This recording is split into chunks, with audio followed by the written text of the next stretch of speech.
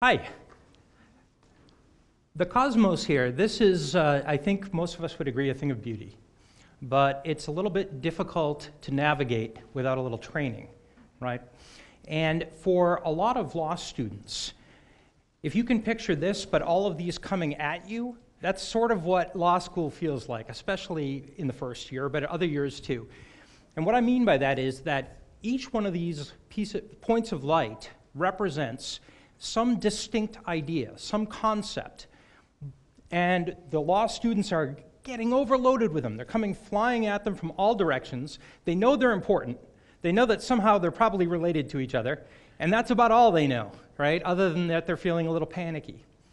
And so what do? We do what we have done for generations when we're presented with what seem like discrete phenomena.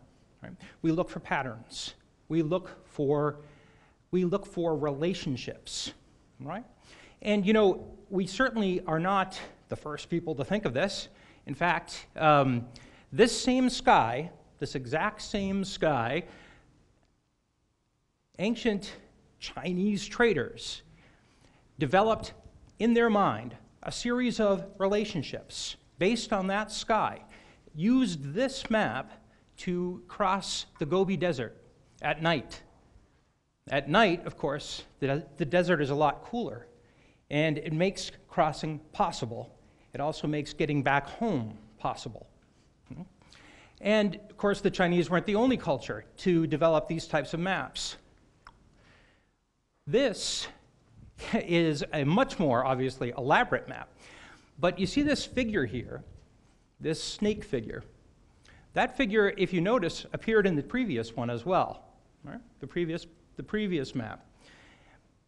This figure was first, at least as far as we know in writing, identified by Ptolemy of Alexandria, Egypt, not Virginia, but Ptolemy himself credited, did not claim that he had discovered it, but rather that it was the product of generations of Phoenician and Greek sailors who used it to cross the Mediterranean, again, at night, and to get back home.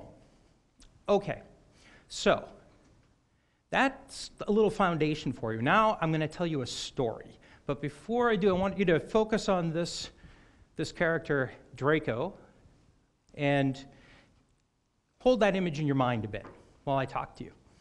So, I started teaching law in 2007 at William Mitchell in St. Paul, Minnesota.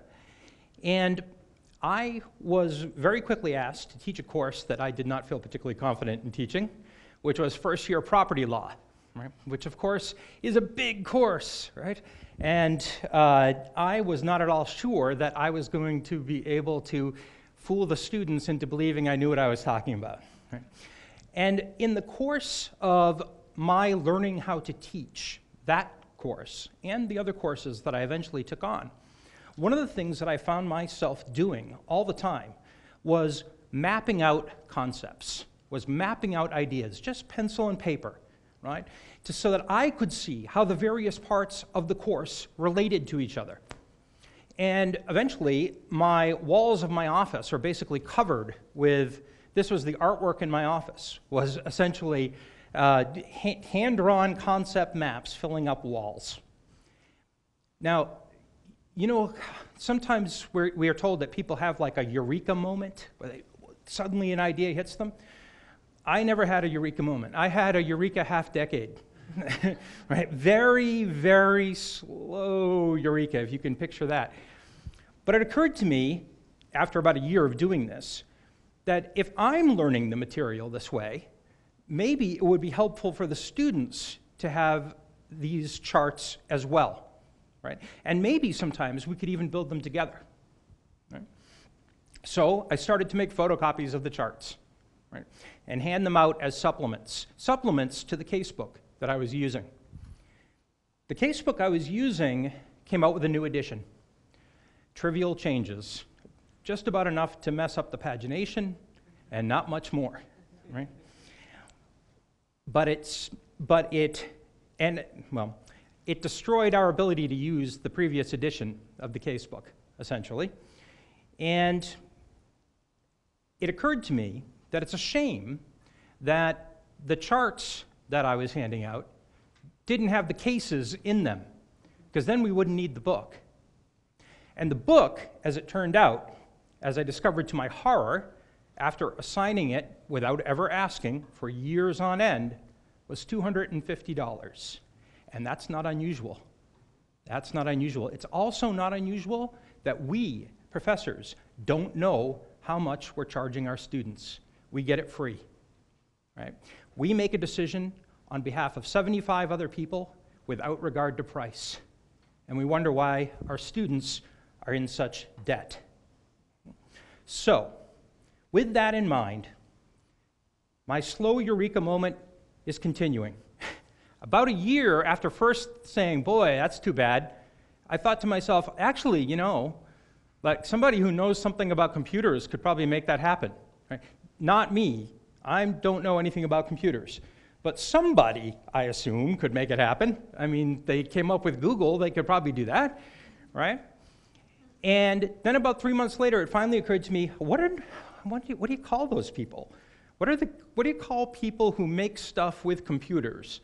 Like, I know that there's websites and there's website developers, but like, what are those people who make computers do things called? Right? It took me about 3 weeks to figure that out. Developers. You probably already knew that. I was a little slow. And so I took this idea, the pencil and paper drawings, to some developers. And I asked them, could we do this? The answer is yes, we could. We could actually do this. We could create interactive concept maps with the content for the entire course embedded within. The only problem is it was going to be expensive. So then the next thing I had to slowly decide is whether or not to spend my children's college fund. And I did. I decided to go ahead and do it. They're young. They have years to recover from this. Right? Actually, they're not that young. My son's 18. But anyway, he can earn a scholarship. In any case, so went ahead and we did it. And the result, I'm going to show you now. This is the result. It's called Charta Course. And what we've done is we've taken entire law school courses and formatted them as concept maps. So now, at a glance, they can see at a glance how each concept taught in the course relates to every other concept taught in the course. One glance, and you can see that. And what's more is, we build a trail. We build a trail from, on the right-hand side, the specific. The left is the general. And at each moment, when you've assigned content in this class, the student knows why they're studying it, right? We say that you can see the forest and the trees simultaneously always. But you'll notice that in addition to opening up the map by clicking, we're also bringing up this card over here on the left. And in that card is embedded all of the content for that particular node. So for example, this is Fourth Amendment, search and seizure. Exceptions to the warrant requirement, search incident to arrest. Students know immediately why they're studying search incident to arrest, because it's part of this topic of exceptions to the warrant requirement, which is part of the Fourth Amendment law of search and seizure. But in addition to that, God help us, yes, we've got all of the cases that are direct, well, I should say, all of the canonical cases plus are built into the chart. This case, Riley versus California, was decided on June 25th, 2014. I was teaching this course with this chart when this case was decided. 2 days after it was decided, we were discussing it in class because instantly we can update something that casebooks, no matter how much they charge, simply don't seem to be able to do. The other nice thing is that in this application, students can take their notes right into it, and it's saved for them. And they will always be saved for them. They're always there. Anytime they open that case, they click on the note icon, they get their notes What else can this thing do? Well, we give the same sort of background reading that you find in casebooks as well. All right? This is what we call our essentials. This is the material that usually you find introducing a topic in a casebook or connecting the cases in a casebook. But, one of the things that you'll see there is that we can highlight. And in fact, one of the things you'll notice is there's a big palette of highlight colors. This was at the students' insistence, right? It turns out that they highlight in code. Do you know this? See, I never knew that. And why do you need so many colors? That's why they need so many colors, right? The nice thing is, too, that the highlights are also saved. Sorry, let me move that. Bam. Okay, the highlights will also be saved. The next time they open it, the highlights are there, okay?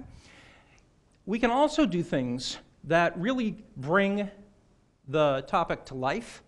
This is a video about the search incident to arrest exception. It's a dash cam from a police car. What's happening in the video? A search incident to arrest. Right? The man's been arrested. The police are searching him. This is a well-known clip among constitutional criminal law professors, I believe, because it's a very funny clip. I won't play it because it won't work well with the cameras, but while they're emptying his pockets, this man is suspected of holding up a bank. He eats the hold-up note because they don't perform their search incident to arrest very well. But it was caught on camera. Mm-hmm. All right, I'll show you some of the other things that you can do with this type of technology. One of the things that it's important to remember is that not everybody, when they look into a cosmos and see patterns, see the same patterns, right? In other words, how I like to teach this course may not be how you like to teach this course. But with this technology, unlike a casebook, you can rearrange it. You can rearrange the nodes to fit your own teaching. You can add or delete content to fit your own teaching. Okay? And let me show you. We have what we call, there we go. Search and seizure, putting it all together. So we often have a node that is just for practice, right? So here, for example, is a fact situation, typical law school exam fact situation. Right? And if we scroll down, which I'm sure I can do somehow on this, there we go. You can see that there are a number of questions that we ask of the students. Now, when they're answering those questions, we have another feature that they can use. And if you like graphics, you're really going to like this. Okay? So, we have something we call guideposts. And guideposts, the idea with guideposts is that what we're doing is we are training the students not to find the right answer, but something much, much more important, which is to ask the right questions. Right?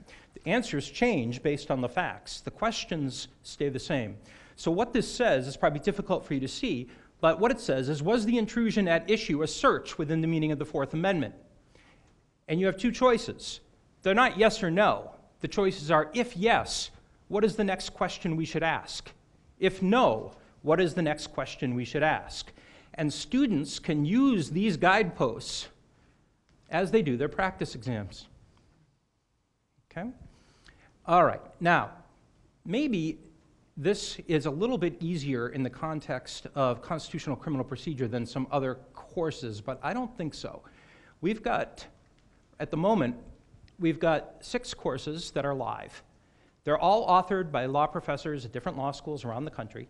And I want to show you I have authored 2 of them, this one and property law.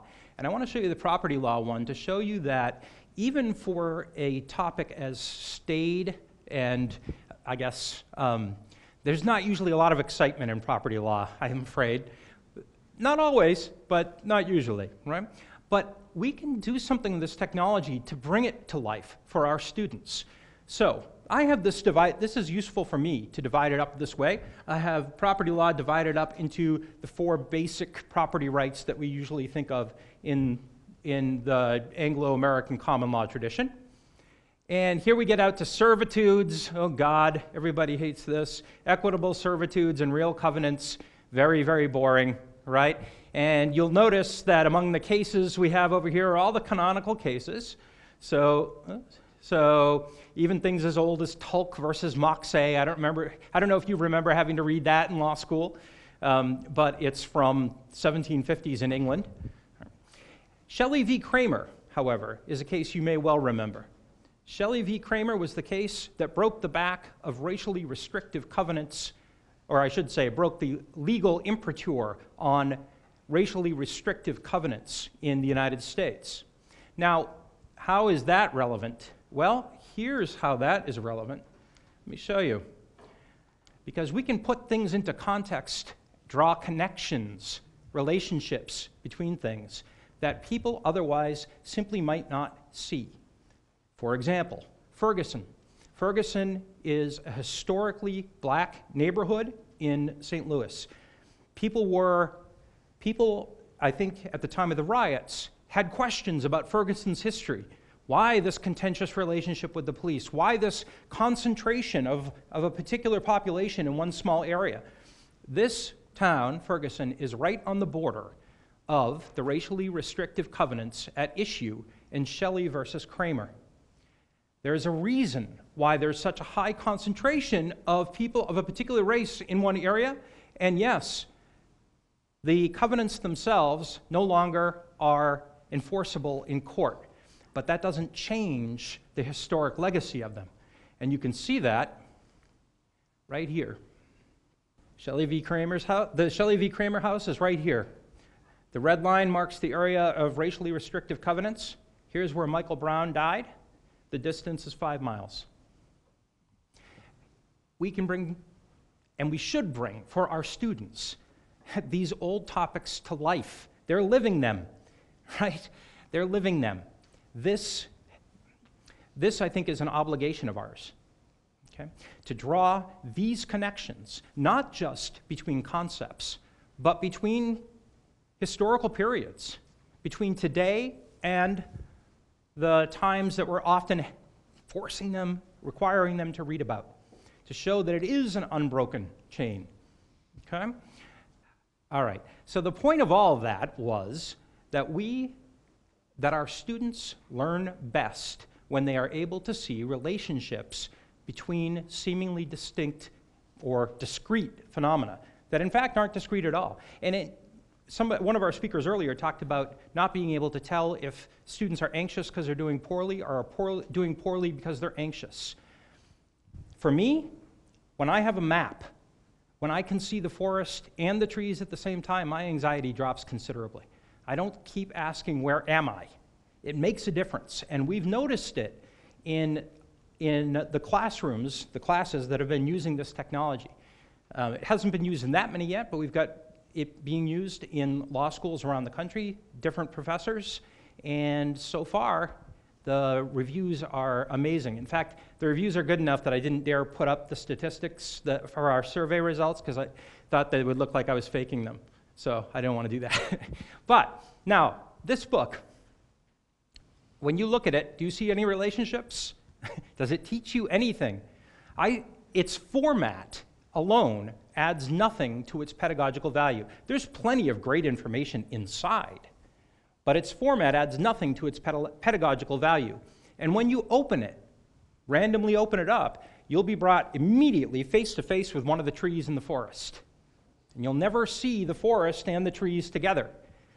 This, incidentally, is the book that sort of inspired me to do all this, but I will go on. Now, anybody see any patterns? There's one here. I'll show it to you. That's the pattern here, right? The pricing. We're gouging our students. We don't even mean to be, but we're gouging our students.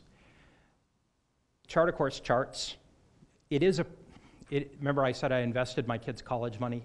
It is a business. It's a private enterprise, but we charge $49 as opposed to $250 because we want to be responsible to our kids, okay, to our students. And I'll wrap it up here very quickly. What does the research say?